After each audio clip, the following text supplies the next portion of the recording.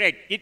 Welcome to the 15th edition of the Zinnov Confluence. It's so great to see each one of you. So thank you for making it here, and also apologize for a lot of people who applied to come in person, but because of the COVID restrictions, unfortunately, we have to let them kind of join through the online mechanism. So thank you again for being here, and welcome to the Confluence.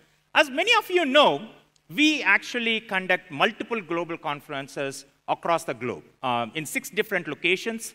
It has become now industry leading thought leadership forums in India, in US, Europe, as well as in Japan. So this conference is going to be also the same. It's going to be very unique, very new thought leadership that is going to come up, and we are very excited to have you all come and join us now. And this year is a very special year for us because this is the 20th year of Zinnov, and we are extremely proud of what we have achieved so far. So if you look at it, we started off as 3 co-founders and 2 employees in 2002. Now we have about 400 employees in about 8 different global locations.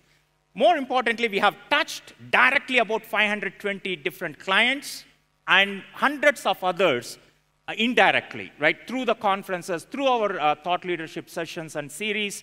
I think overall we have made something like, I was talking to my team, and we have made more than 50,000 connections through our network. So incredibly proud of what we have done.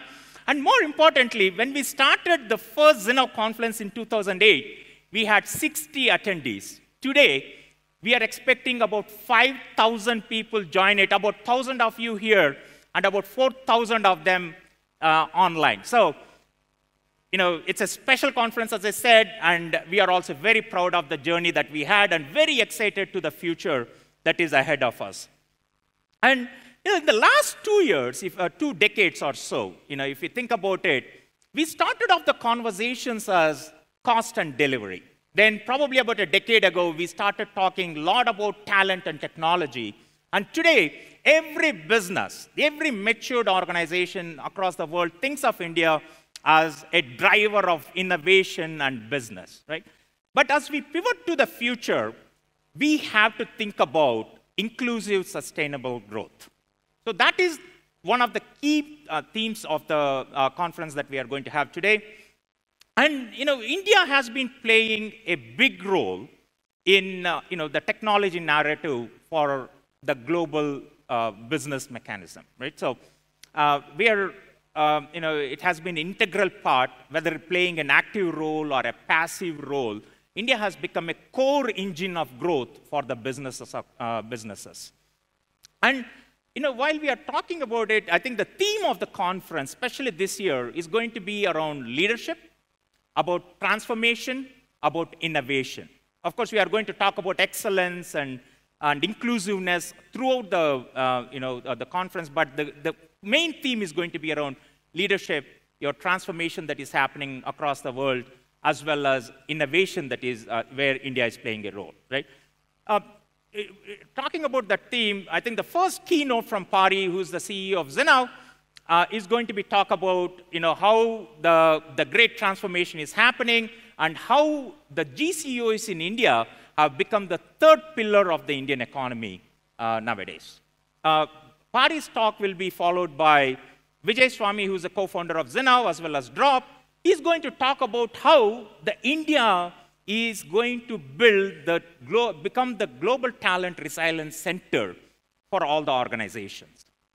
As talent is the most important challenge for all of us, or many of us here, I'm pretty sure this is something that you all want to listen and hear about. That will be followed by Jan Gupta, the president of Accodes, who's going to talk about how to leverage India for creating exponential outcomes for the world. Then we are going to have a very interesting panel on semiconductor manufacturing ecosystem. Manish Bhatia and Pari Natarajan are going to talk about it. Throughout the conference today, it's not about what we are doing or how we are doing. Many of the speakers are going to talk about, share their experiences. They share their best practices. They share their thought leadership or the frameworks on how they are actually making it all possible. So we are going to have very interesting, diverse set of discussions today, especially around leading with innovation with empathy, or things about how do you design and archetypes of the leadership for the future. And we are also going to have a very interesting talks around how you're going to talk about the people, as well as how you are going to talk about the innovation that is going to happen in the healthcare system. Every year, we start, a few years ago, we started hosting what we call as the Z Talks. I mean, these talks are to kind of lit that fire in you, to show you what else can you do, to make you get out of your comfort zone and think the possibilities that are that you can make happen, right? So in that series, we are going to have Shalini Saraswati, who is known as the Blade Runner. She is a quad amputee, and she's picked up running after she lost all her limbs. And she's basically, what we think about grit and determination and inspiration, right? I'm really looking forward to what she has to share with all of us. And we also have a session. This is the session, typically we always have one session in Confluence where it makes us almost feel like we achieved nothing, right? This is that kind of a session. Right after the lunch, we are going to have a 8-year-old kid. I mean, he is known to have more IQ than Einstein, believe it or not, right? And the kid, at his tender age, he already has 3 successful mobile applications. So I can't wait what else he is going to share that he's going to do in his life. So very excited about that as well. And as we go forward, we are going to talk about 2 very distinct type of topics. One around people and planet, the other one about value versus valuation. It's a very interesting topic that is everybody is talking about, so it's going to be a very interesting keynote panel as well. But through that, after that, we are going to have a quick closing note from my colleague. But also after the lunch, we have 2 parallel sessions, one on transformation, one on innovation.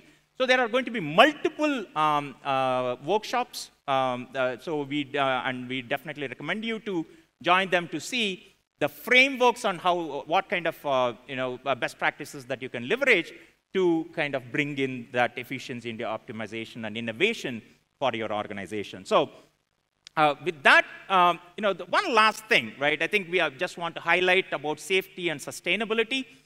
The most important thing, I think we are still in the pandemic, even though it is the tail end of it. We have been extremely, extremely cautious. That's the reason why we are not able to accommodate a lot of you who have registered today. Again, sincere apologies for that. We want to follow all the protocols that have been laid by the government, and also we have been very, very, we have asked all of you to bring your own water bottles also for the same reason, so that we don't want to take anything for granted. The second thing is about sustainability. As I was talking earlier, sustainable growth is very, very critical for us, right? So at Confluence, we are trying to do our own bit. So we are trying to be close to net zero with everything that we are doing here at the Confluence. So we also have an eco partner who's making sure that we are a sustainably conscious event today. So with that, before I close, I want to again give a big shout out to all our partners. Without their support, we couldn't have organized anything remotely close like this. So again, once again, thank you very, very much. With that, let me invite the CEO of Zinnov, Pari Natarajan, to give his keynote. Pari, the stage is all yours.